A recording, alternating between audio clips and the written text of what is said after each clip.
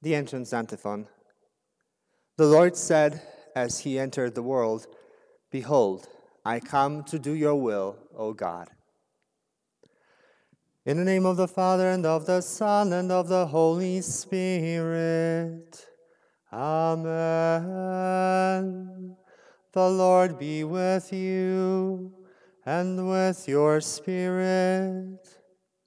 Today we celebrate the solemnity of the Annunciation of the Lord.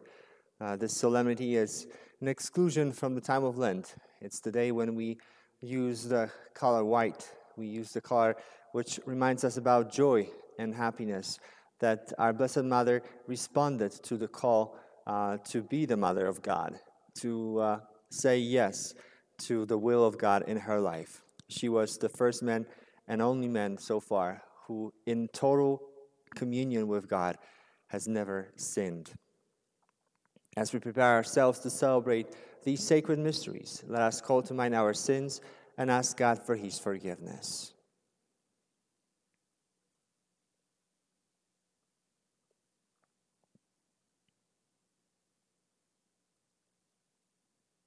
I confess to Almighty God and to you, my brothers and sisters, that I have greatly sinned in my thoughts and in my words, and what I have done, what I have failed to do. Through my fault, through my most grievous fault. Therefore I ask Blessed Mary, ever Virgin, all the angels and saints, and you, my brothers and sisters, to pray for me to the Lord our God. May Almighty God have mercy on us, forgive us our sins, and bring us to everlasting life. Amen. Lord, have mercy. Lord, have mercy. Christ, have mercy. Christ, have mercy. Lord, have mercy. Lord, have mercy. Glory to God in the highest, and on earth peace to people of good will. We praise you, we bless you, we adore you, we glorify you. We give you thanks for your great glory, Lord God, heavenly King. O God, Almighty Father, Lord Jesus Christ, only begotten Son, Lord God, Lamb of God, Son of the Father, you take away the sins of the world, have mercy on us. You take away the sins of the world, receive our prayer. You are seated at the right hand of the Father, have mercy on us. For you alone are the Holy One, you alone are the Lord. You alone are the Most High, Jesus Christ, with the Holy Spirit, in the glory of God the Father. Amen.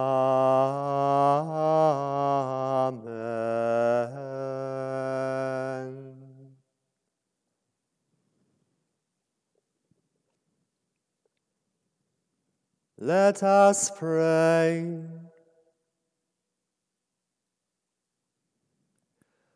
O God, who willed that your word should take on the reality of human flesh in the womb of the Virgin Mary, grant, we pray, that we who confess our Redeemer to be God and man may merit to become partakers even in his divine nature, who lives and reigns with you in the unity of the Holy Spirit, one God forever and ever. Amen.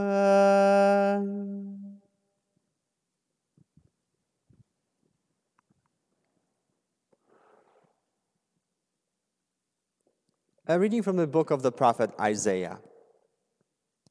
The Lord spoke to Ahaz, saying, "Ask for a sign from the Lord your God. Let it be deep as the netherworld or high as the sky. But Ahaz answered, I will not ask. I will not tempt the Lord. The Isaiah said, Listen, O house of David. Is it not enough for you to weary people? Must you also weary my God? Therefore, the Lord himself will give you this sign. The virgin shall be with child and bear a son, and shall name him Emmanuel, which means God is with us. The word of the Lord. Thanks be to God.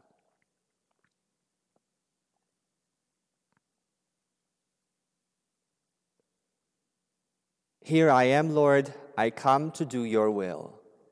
Here I am, Lord, I come to do your will. Sacrifice or oblation you wished not, but ears open to obedience you gave me. Holocausts or sin offerings you sought not. Then said I, Behold, I come. Here I am, Lord, I come to do your will. In the written scroll it is prescribed for me, to do your will, O my God, is my delight, and your law is within my heart.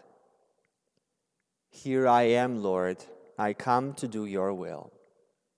I announce your justice in the vast assembly. I did not restrain my lips, as you, O Lord, know. Here I am, Lord, I come to do your will. Your justice I kept not hid within my heart. Your faithfulness and your salvation I have spoken of. I have made no secret of your kindness and your truth in the vast assembly. Here I am, Lord, I come to do your will.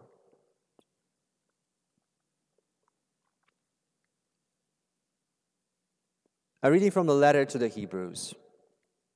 Brothers and sisters, it is impossible that the blood of bulls and goats take away sins.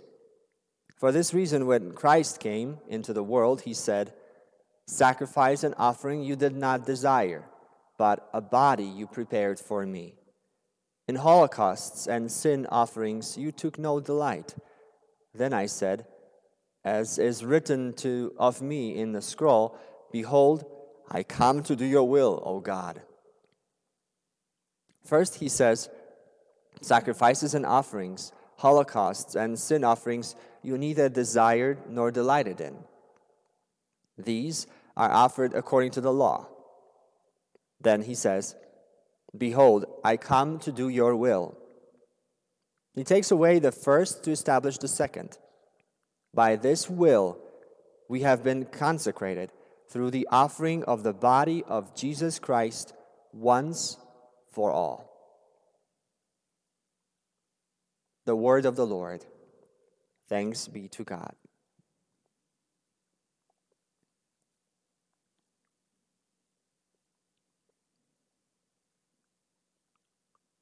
Praise to you, Lord Jesus Christ, King of endless glory. Praise to you, Lord Jesus Christ, King of endless glory. The Word of God became flesh and made his dwelling among us, and we saw his glory. Praise to you, Lord Jesus Christ, King of endless glory. The Lord be with you, and with your spirit. A reading from the Holy Gospel according to Luke. Glory to you, O Lord. The angel Gabriel was sent from God to a town of Galilee called Nazareth, to a virgin betrothed to a man named Joseph of the house of David, and the virgin's name was Mary. And coming to her, he said, Hail, full of grace, the Lord is with you. But she was greatly troubled at what was said, and pondered what sort of greeting this might be. Then the angel said to her, Do not be afraid, Mary, for you have found favor with God. Behold, you will conceive in your womb and bear a son, and you shall name him Jesus. He will be great and will be called Son of the Most High, and the Lord God will give him the throne of David his father. And he will rule over the house of Jacob forever, and of his kingdom there will be no end. But Mary said to the angel, "How can this be, since I have no relations with a man?" And the angel said to her in reply, "The Holy Spirit will come upon you, and the power of the Most High will overshadow you. Therefore, the child to be born will be called Holy, the Son of God. And behold, Elizabeth, your relative, has also conceived a son in her old age, and this is the 6th month for her who was called barren, for nothing will be impossible for God." Mary said, "Behold, I am the handmaid of the Lord. May it be done to me according to your word." Then the angel departed from her.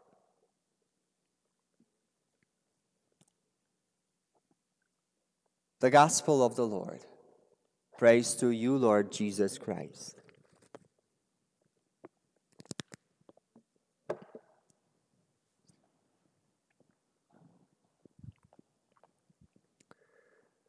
Something that permeates through today's liturgy is the doing of the will of God. We heard that in the entrance antiphon. We heard that in the first reading. We heard that in the second reading. But most importantly, we heard that in practice in the gospel. When we heard about the moment when angel Gabriel comes to Mary and announces to her that she will become the mother of the Son of the Most High, she says, "Yes, may it be done according to thy word. May it be done to me according to your will. May your will be done." In the history of humanity, there are 2 human beings that have expressed that. One is Mary, that we have heard in today's gospel. Second is Jesus in the Garden of Gethsemane, when he says to his Father, "But not mine, but your will be done." And we know that only these 2 have been protected from sin. Not from temptation, but from sin. But they were protected from sin because in all things, in all circumstances, in all situations, they were doing the will of God. This is a lesson for us. This is the lesson how to overcome temptation, how to deal with our sinfulness, how to grow in holiness. It is by doing the will of God. And this is so difficult for us because we human beings, after the stain of the original sin, we are so self-centered. We think about ourselves, we think about our own needs, we think about our own desires. But if it's about my own desires, my own will, where's the place for the will of God in all this? I was thinking that before this Lent, I had really huge difficulties coming up with a meaningful penance, with a meaningful resolution. And I have come up with something that I do every year, nothing significant, but God has come up with something different. My will, my resolution, is nothing in comparison to the God's resolution. The resolution where there's so many things that we're deprived of. There's so many things that we are celebrating, so many things that we are missing. So Jesus and Mary are those who do the will of God in all circumstances. And there's no accident, there's no coincidence in the fact that we hear about them in this difficult time. Because especially in this difficult time, especially in this time that, like Mary, we may not understand what it means, we need to turn to God and do His will. And doing His will will get us through it. And doing His will allow us to overcome the temptation of resignation, the temptation of discouragement, the temptation of despair. Those might be growing in our hearts, but God, through Mary, gives us the antidote. The antidote is doing the will of God. Amen.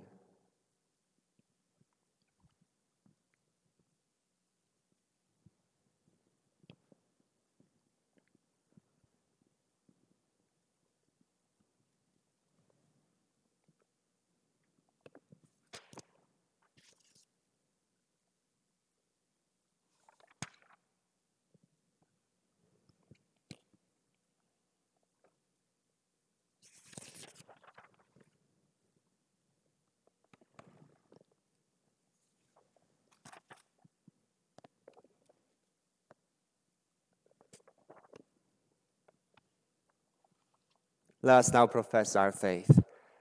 I believe in one God, the Father Almighty, maker of heaven and earth, of all things visible and invisible. I believe in one Lord, Jesus Christ, the only begotten Son of God, born of the Father before all ages.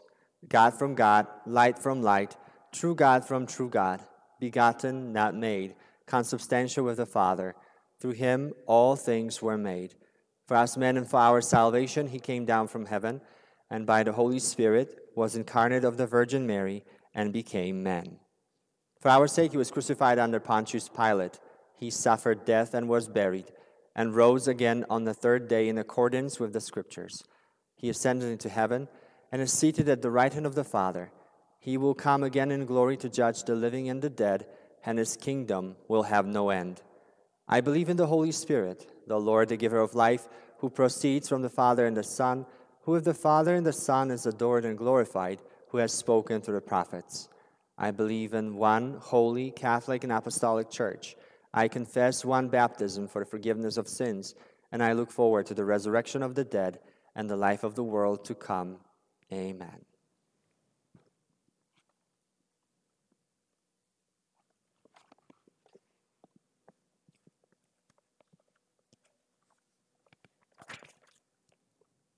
Brothers and sisters gathered as one to celebrate good things we have received from our God, let us ask him to prompt in us prayers that are worthy of his hearing. For Pope Francis, for Samuel, our bishop, for Jorge and all the clergy, and with all the people entrusted to their charge, we pray to the Lord. Lord, hear our prayer. For those who hold public office and those who assist them in promoting the common good, we pray to the Lord. Lord, hear our prayer.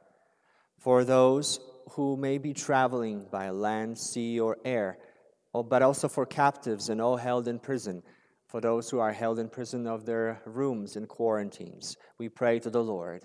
Lord, hear our prayer. For intention of this Mass is offered for Teresa Rogakis, and for all intentions that we bring to this Mass and keep in our hearts.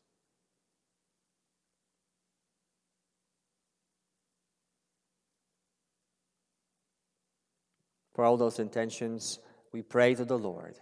Lord, hear our prayer. And for all of us, for our faith and for our devotion, and by love and reverence for God, we pray to the Lord. Lord, hear our prayer. May the petitions of your church be pleasing in your sight, O Lord, so that we may receive from your mercy what we cannot ask out of confidence in our own merits. Through Christ our Lord. Amen.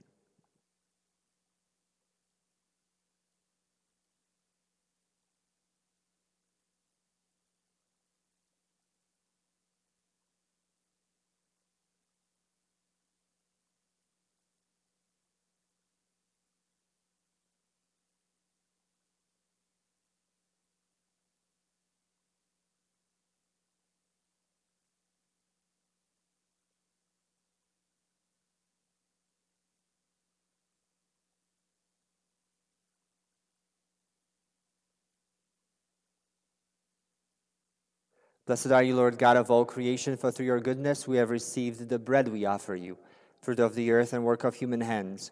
It will become for us the bread of life. Blessed be God forever.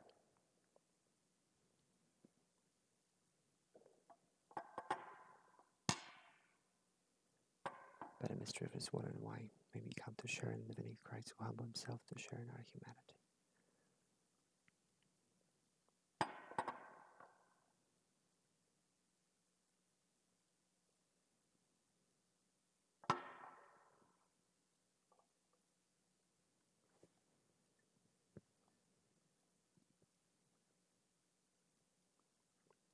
Blessed are you, Lord God of all creation, for through your goodness we have received the wine we offer you, fruit of the divine work of human hands.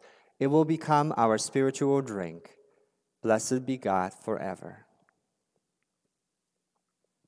With humble spirit and contrite heart, may be accepted by you, Lord, and may our sacrifice in sight this day be pleasing to you, Lord God. Wash me, Lord, from my iniquities and cleanse me from my sins.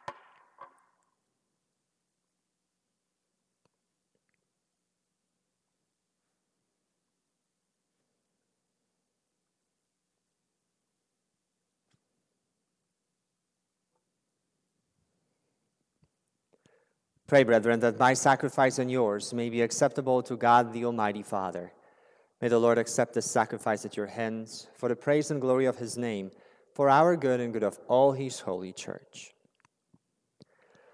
Be pleased, Almighty God, to accept your church's offerings, so that she who is aware that her beginnings lie in the incarnation of your only begotten Son, may rejoice to celebrate his mysteries on this solemnity, who lives and reigns forever and ever. Amen. The Lord be with you, and with your spirit. Lift up your hearts. We lift them up to the Lord. Let us give thanks to the Lord our God. It is right and just. It is truly right and just, our duty and our salvation, always and everywhere to give you thanks. Lord, Holy Father, Almighty and eternal God, through Christ our Lord. For the Virgin Mary heard with faith that the Christ was to be born among men, and for men's sake, by the overshadowing power of the Holy Spirit. Lovingly she bore him in her immaculate womb, that the promises to the children of Israel might come about, and the hope of the nations be accomplished beyond all telling. Through him the host of angels adores your majesty, and rejoices in your presence forever. May our voices, we pray, join with theirs in one chorus of exultant praise as we acclaim. Holy, holy, holy Lord God of hosts, heaven and earth are full of your glory. Hosanna in the highest. Blessed is he who comes in the name of the Lord. Hosanna in the highest.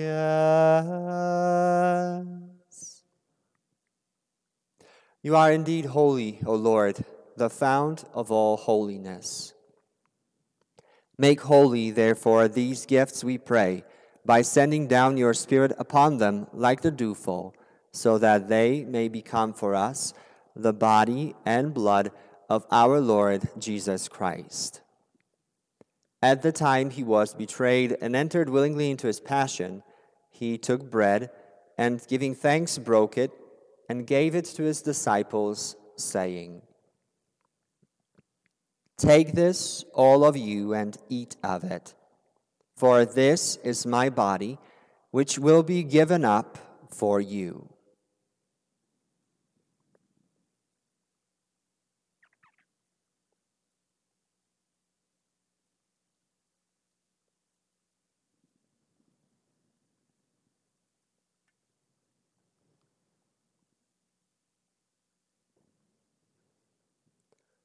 In a similar way, when supper was ended, he took the chalice and once more giving thanks, he gave it to his disciples, saying, "Take this, all of you, and drink from it, for this is the chalice of my blood, the blood of the new and eternal covenant, which will be poured out for you and for many for the forgiveness of sins. Do this in memory of me."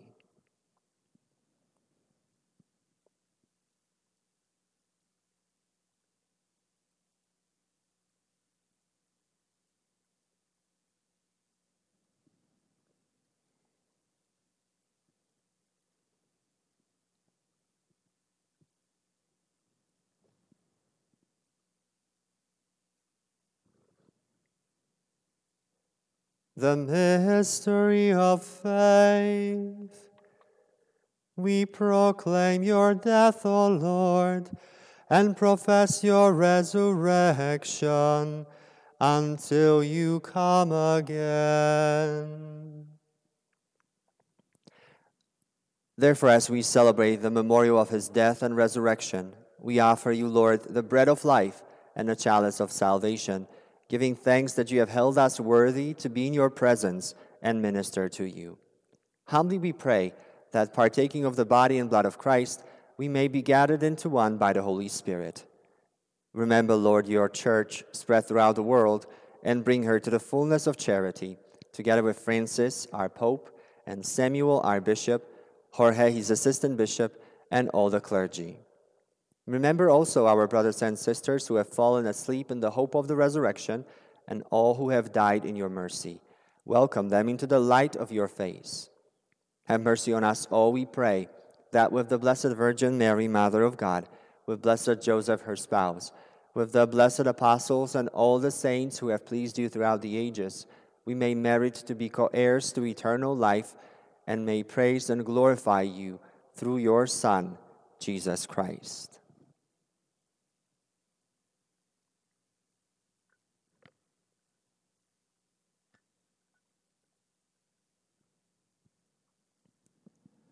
Through him and with him and in him, O God, Almighty Father, in the unity of the Holy Spirit, all glory and honor is yours forever and ever. Amen.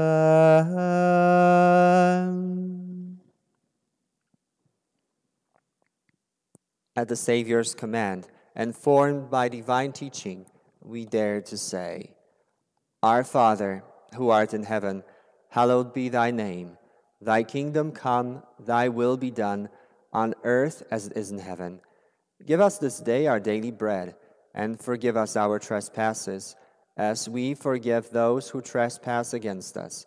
And lead us not into temptation, but deliver us from evil. Deliver us, Lord, we pray, from every evil.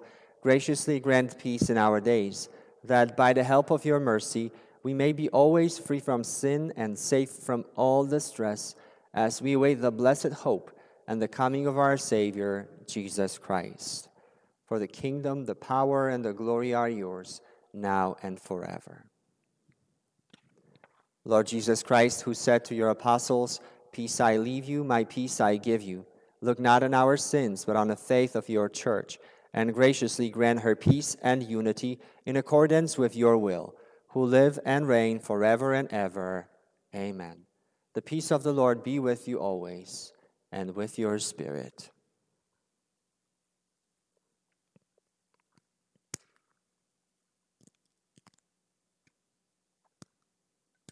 May the body and blood of Jesus Christ bring eternal life to us who receive it.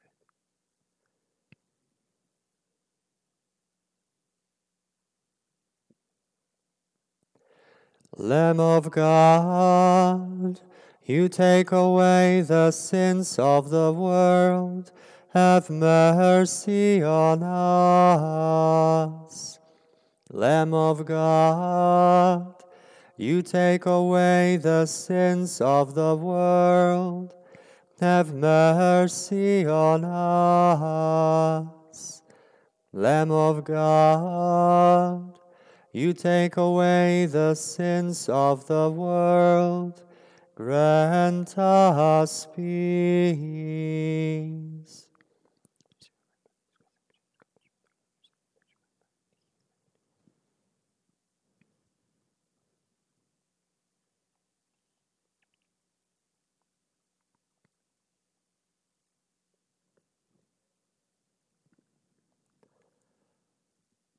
Behold, the Lamb of God. Behold him who takes away the sins of the world. Blessed are those called to the supper of the Lamb. Lord, I am not worthy that you should enter under my roof, but only say the word, and my soul shall be healed.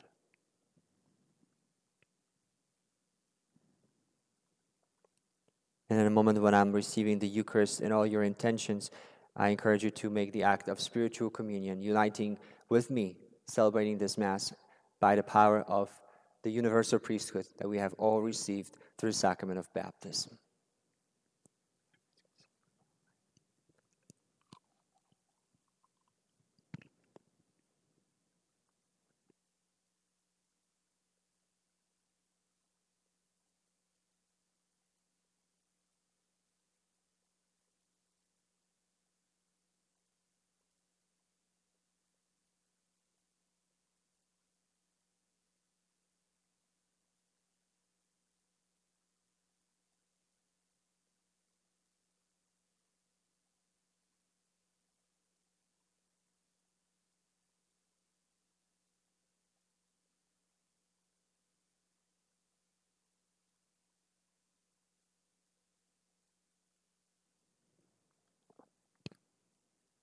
Communion antiphon.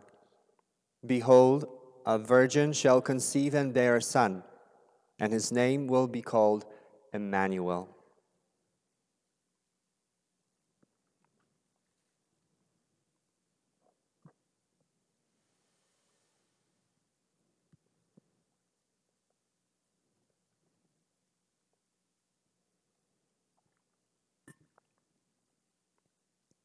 What is past our lips as for the Lord, may he possess in the purity of our heart. It's been given to us in time, may be our healing for eternity.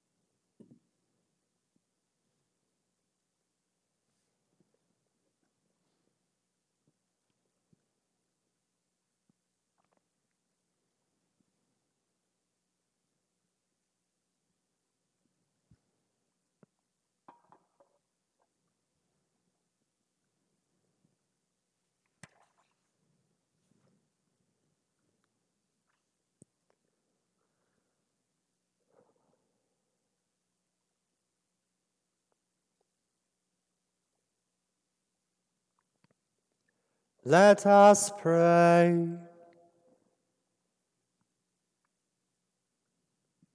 Confirm in our minds the mysteries of the true faith, we pray, Lord, so that confessing that he who was conceived of the Virgin Mary is true God and true man, we may, through the saving power of his resurrection, merit to attain eternal joy through Christ our Lord. Amen. Hello, announcement section. Today is the Solemnity of the Annunciation of the Lord, and this is traditionally the day when we begin our spiritual adoption. You can find more information in the flock note that was sent yesterday, or just go to our website, stpetergreeley.org/adoption. You have more information, and you have also the ability to sign up for the adoption. And also, today we were asked by Pope Francis to join all the nations to pray together the Our Father prayer. We will do that at our adoration. That will be today at 12:10. The adoration will be outside, so you can just park your cars in a parking lot and a door from your cars. And I also encourage you and invite you to do this if you are available. And if you are not, just to pray the Our Father in the same time around noon. Pope Francis prayed at noon of Rome time, which was the 5 in the morning here in Colorado. So it's a little early for us. But we can still do this by praying at noon of our time. So we will make the prayer of Our Father part of our adoration of the Blessed Sacrament at 12:10 today at St. Peter's. So I invite you to participate, even if you're not able to come physically and be there in your cars, then to pray with us spiritually and join with us spiritually. And for this day, let us now receive God's blessing. The Lord be with you and with your spirit. May Almighty God bless you, the Father, and the Son, and the Holy Spirit. Amen. Go in peace. Thanks be to God. Saint Michael the Archangel, defend us in battle. Be our protection against the wickedness and the snares of the devil. May God rebuke him, we humbly pray. And do thou, O Prince of the heavenly hosts, by the power of God, cast into hell Satan and all the evil spirits who prowl about the world, seeking the ruin of souls. Amen. Remember, O most gracious Virgin Mary, that never was it known that anyone who fled to thy protection, implored thy help, or sought thy intercession was left unaided. Inspired by this confidence, we fly unto thee, O Virgin, O Virgins, our Mother. To thee do we come, before thee we stand, sinful and sorrowful. O Mother of the Word incarnate, despise not our petitions, but in thy mercy hear and answer us. Amen.